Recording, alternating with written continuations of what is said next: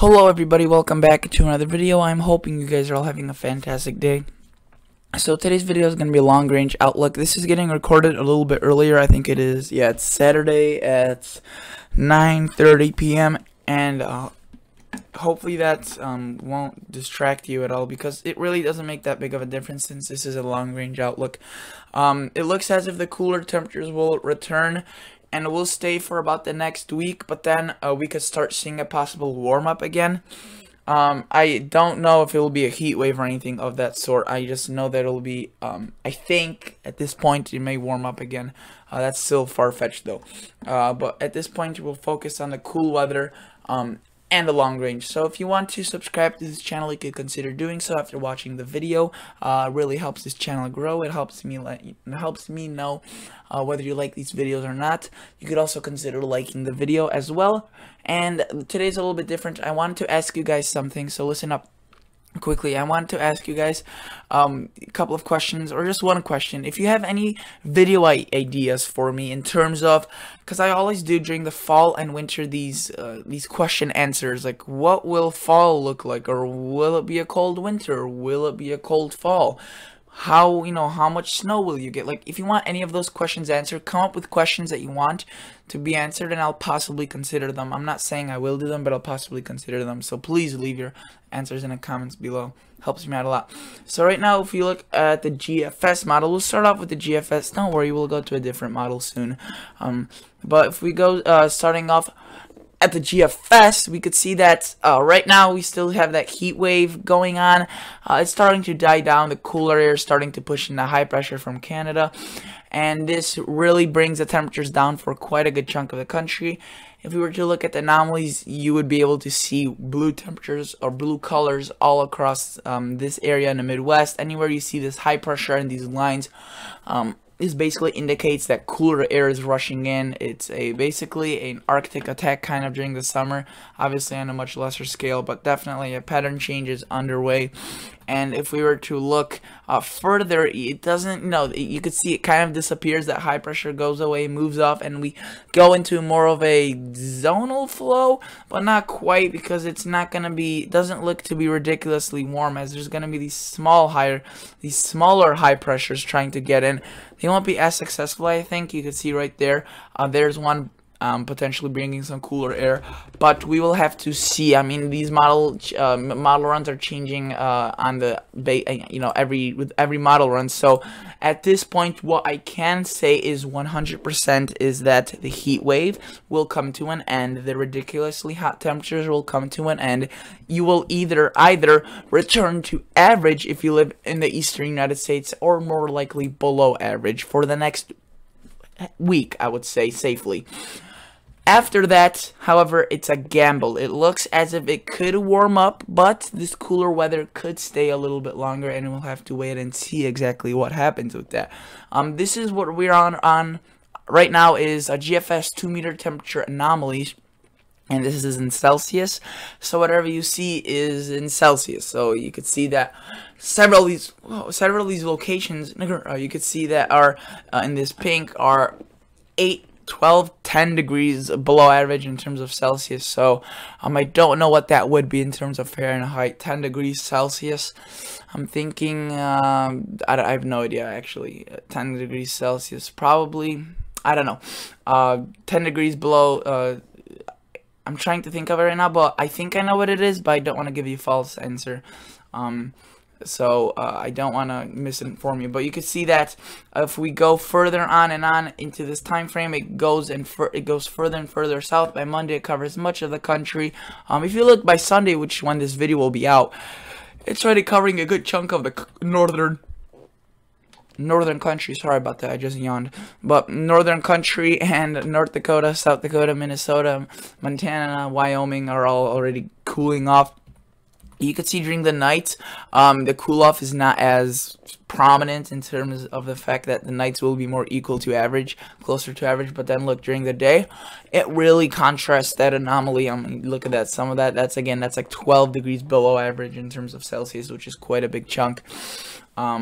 quite a big temperature drop from what we've been seeing. And you can see this is the funny or cool thing about this. The cool thing about it, that the cool weather will reach all the way down to the Gulf Coast. You can see Texas, Louisiana, and anywhere you live in Texas, you'll most likely feel cooler weather. Georgia, Alabama, all those states will be fairly chilly, it seems, or chilly by summer standards, below average. So definitely some much wanted relief. And you can see that it stays about there for till next Sunday. I'm pretty confident about that, for about a week, but then it starts withering away. You could see it's a little bit cooler, a little bit warmer in some spots. Now you could see by northern Minnesota and southern North Dakota, northern North Dakota, northern South Dakota, starting to warm up, including Kansas and parts of the Northeast. And this seems to be on the rise, possibly a little bit cooler with maybe a straight thunderstorm complex or two, which brings a cooler air in from the higher altitudes. But look at that. That's above average during the night, a little bit cooler during the day, and you can see it starts easing up. However, this is not set in stone, because I think this is only the second model run that's showing this. The previous ones weren't showing this. You could see that then possibly another another summer chilly blast of air coming into the country, just not as successful though as the previous one. If we were to go, say, to the 6Z, I think it was showing something different. Yeah, you could see that it did show the initial cool off, the week of chilly temperatures. This is July 28th, so still chilly, and you notice how it's there's gonna be it shows a reinforcing shot of cold air on Sunday. So let's take a look at this. Notice how this one's starting to die off, but then we see another new one from the north. See, that's the difference between those.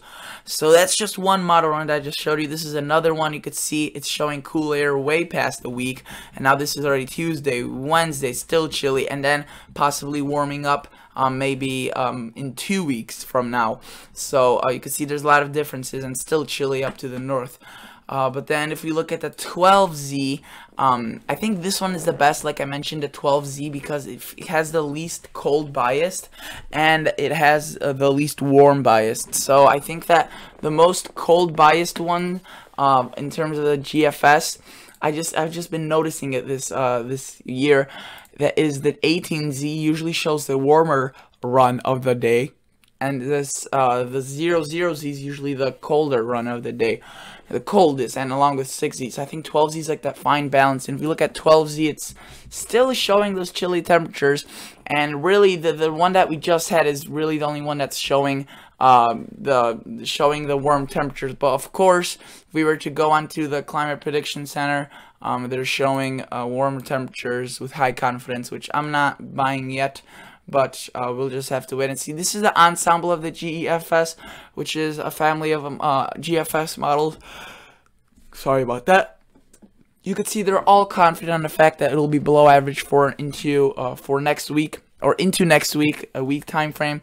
And then possibly again you can see some warmth getting in, but then during the day it's a little more chilly. So it's like a very unique pattern. But notice how it's still chilly up here, and we could be possibly seeing another reinforcing shot of cooler air. Just less confidence, obviously, as it's further out. But yeah, I would definitely not be like the Climate Prediction Center and be confident in the fact that it's going to be warmer.